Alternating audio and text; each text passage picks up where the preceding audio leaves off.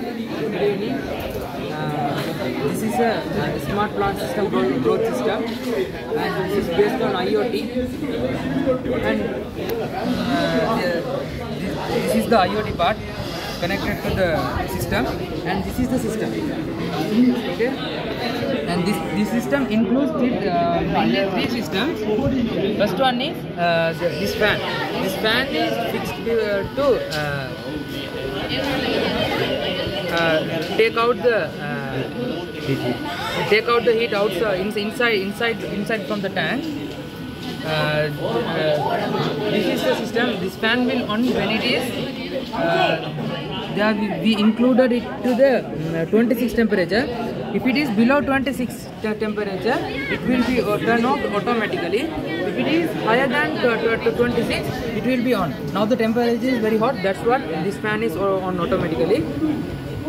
And the next system is coming to the soil moisture system. You can see the soil moisture pin in there. That will read the water level of the soil, and it will give the signal to the soil moisture sensor. And soil moisture sensor will give the signal to the Arduino. Here's the Arduino to the Arduino, and the Arduino will send a message to the relay module, and relay module will take the water from the tub bank. There's a motor, water motor, 5 DC water pump motor, and it will send the water to the plant. If it is enough water in the plant, the sensor will read the function, and it will give the readings to the Arduino that it's enough water, and it will automatically turn off. And the next system, this is the LDR system. This is the LDR system. This is the LDR system. If it is when we use this plant in dark, so there are some plants that should be in light 24 hours. That it needs sunlight 24 hours. If it is in dark, when it's come to around 6 o'clock, evening 6 o'clock, it will be dark. If it is dark, it will be. If there are any lights, if it is enough sunlight, the light will turn off automatically. Here you can see.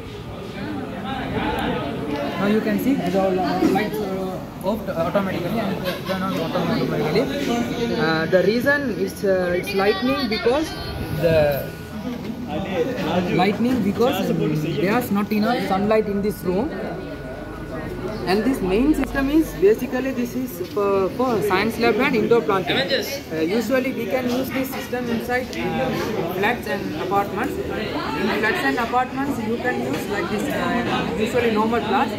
If it is in the science lab, we can use this to the hybrid plants and medical plants and some kind of orchids. There are rare orchids and high value orchids.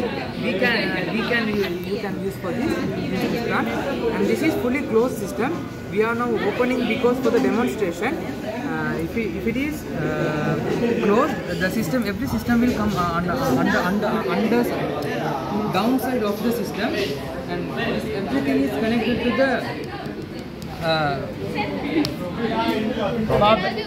power bank. We don't have the resource of the solar system. That's why we use power bank. We can use this system in solar system also. It takes only 20 maximum 20 voltage of this. And this is the IoT part connected. We can read from anywhere else from the system, and we can see everything in our phone on the